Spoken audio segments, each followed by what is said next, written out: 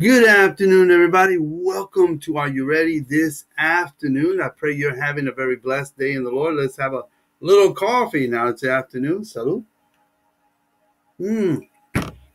Great coffee.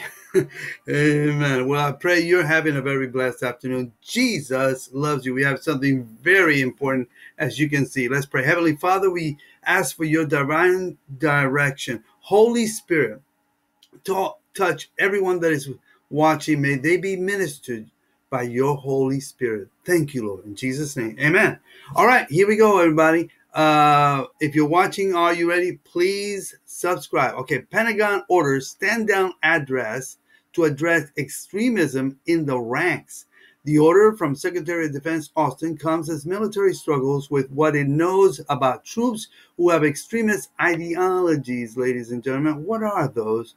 Okay, Defense Secretary Lloyd Austin on Wednesday ordered a military-wide stand-down to address the kind of extremism within the ranks that was thrust into public view on January 6 when supporters of President Donald Trump, including some active duty war veterans, forcefully stormed the U.S. Capitol.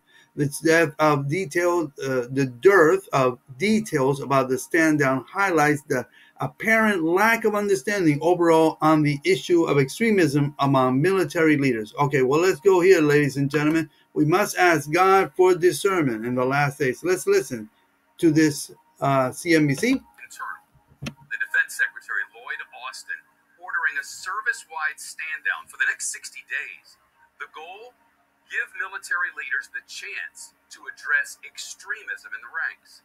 This comes after the Pentagon was surprised to find veterans and active duty service members among the Capitol rioters last month. Leo Shane now, he's deputy editor of the Military Times. Leo, thanks for coming. How big of an issue is extremism in the ranks? Do we know? Well, that's the real question here. The military hasn't done any really good surveys up to this point to find out just how many folks might be affiliated.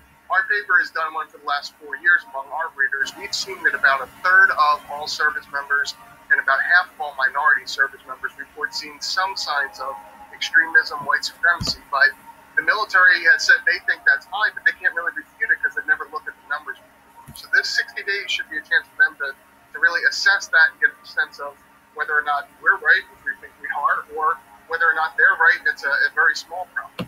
Okay, ladies and gentlemen, let's go to Fox News. What is really happening? We must ask God for direction. Let's listen to Fox. A piece of equipment, an airplane or something, and it forces the entire chain of command to get very introspective, take a look at itself, and see what its patterns of behavior are, what the issues are here.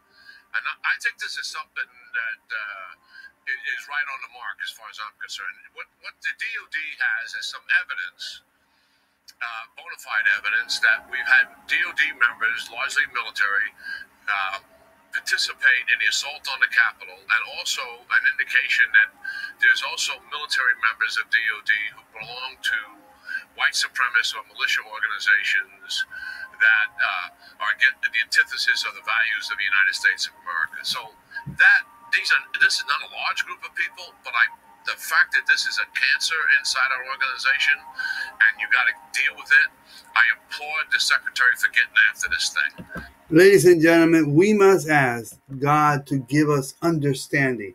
As we see, this is what's happening. According to the Secretary of Defense, as you can see, Lloyd Austin, a stand down for 60 days to find out, are there extremists?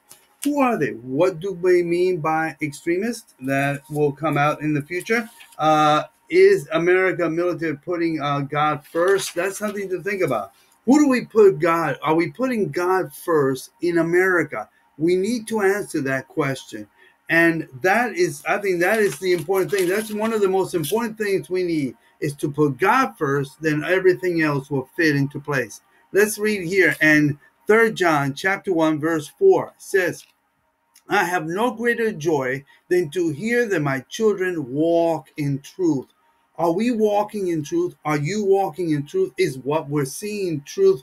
What is it? Ask God to give you discernment. If you don't know Jesus, say yes to Jesus right now. We're running out of time. I encourage you, come to Christ. And please subscribe to Are You Ready? Live for Jesus, everybody.